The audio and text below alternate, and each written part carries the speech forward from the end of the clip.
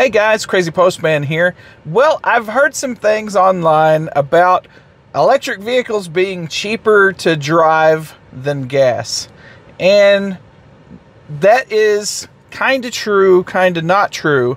And today I wanted to go over a couple of the factors of the cost of driving an EV and show you the difference. So what I'm going to do today is I'm going to drive my car 100 miles and then recharge it up to 90% using my home's electricity. And then I'm gonna drive it 100 more miles on basically the same route, so there shouldn't be much efficiency differences. And I'm gonna charge it on a DC fast charger station. And I'm gonna show you the difference in the cost between the two. I think you'll be surprised that it really is not cheaper to drive an EV if you use DC fast charging stations. Now there's just a ton of asterisks in that statement because there is different rates across the country. Some companies give you plans where you can buy down the cost of your electricity if you pay a monthly fee. And then some people live in places in the country where their home electricity rates are astronomical. And it's just as expensive to charge at home as it is DC fast charging. My example is going to consist of a pretty cheap home charging rate and a average DC fast charging rate. Not cheap, not crazy expensive, but average. The DC fast charger I'm using just opened to the public.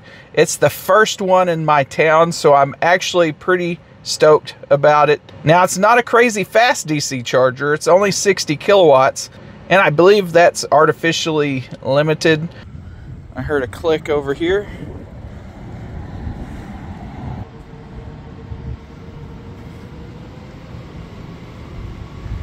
Ramping up to 60 kilowatts. So it's gonna max out at 85 amps for me currently. So this is limited to 60 kilowatts. So as my car voltage increases, the amperage will decrease here. So currently we're charging, and this is the information we get on my screen. It tells me I'm 20 minutes to 80% charging at 60 kilowatts. And over here on this screen, you can see I'm going to charge to 90%, and it tells me I'm 28 minutes away from 90%. Let's go ahead and hop out and see what the machine back there says. So we are cooking. You can see the battery pack voltage is 740 volts, and we are getting 82 amps at 60.7 kilowatts. We're at 56%. So here we are, basically 80%. We got 9 more minutes to 90%. 2 or 3 minutes ago, the car's AC compressor ramped up to infinity. You can see now the air conditioner is down to just 800 watts, but I didn't look earlier when it was ramped to infinity, but it sounded like it had to be running about 5 kW because it was pulling some RPMs, that's for sure. We've officially hit 80%. We can hop out and go around to the charger and see what kind of amperage we're pulling. We're probably down to 70 amps, 77.5 amps now, and we're up to 783 volts. Still maxing out at 60.6. I don't know if you can hear the AC compressor ramping up, but it's ramping up again.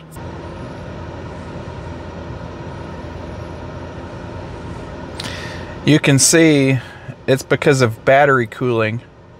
Over here on the far right side, 1.5 kilowatts is going to battery cooling.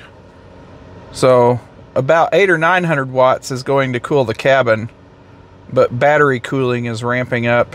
Evidently, it doesn't need continuous battery cooling to handle 60 kilowatts, because like I said, it only ramped up for about 3 to 5 minutes earlier, and then it stopped again. But it's still ramping up here. It's not as high as it was earlier. Earlier, the RPMs was ripping. Oh, it's slowing down. You can hear it.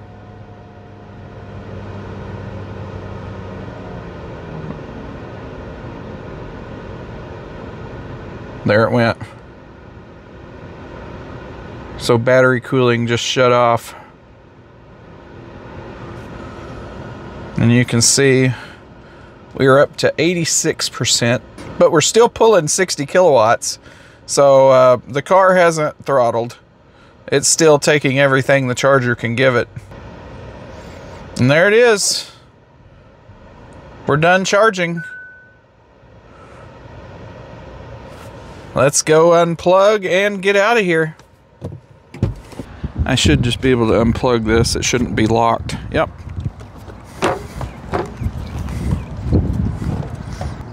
41.5 minutes, 38.380 kilowatt hours.